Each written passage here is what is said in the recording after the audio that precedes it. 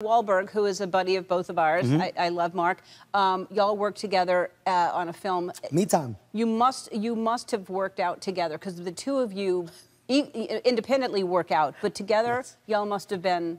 Mark, what I found is that when I get to work with people that are really dedicated to the gym, we don't work out there. We don't even want to.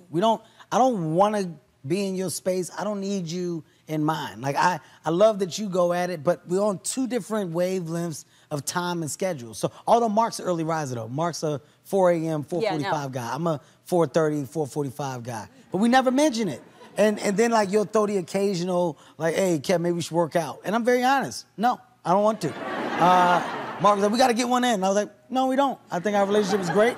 And I don't want you to go in there and we try to impress each other and hurt ourselves. That's how it happens. Oh. He's lifting a certain weight, then I try to do the same thing. Next thing you know, I throw my back out. I don't need to be around that. I like to be by